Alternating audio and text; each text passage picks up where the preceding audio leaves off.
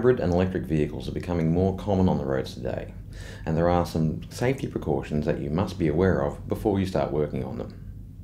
Hybrid and electric vehicle systems can produce voltages up to 650 volts and enough current to kill you. It is highly recommended that you become familiar with these systems and their operation before you begin to work on them.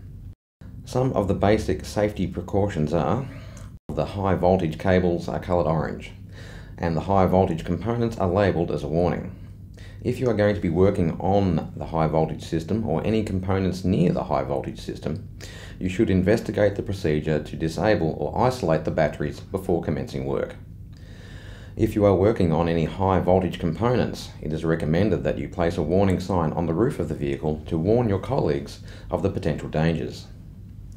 Wear insulated gloves rated to 1000 volts, but before you wear them, check for damage, leaks, and use-by dates. Also, wear some leather gloves over the insulated gloves to protect them.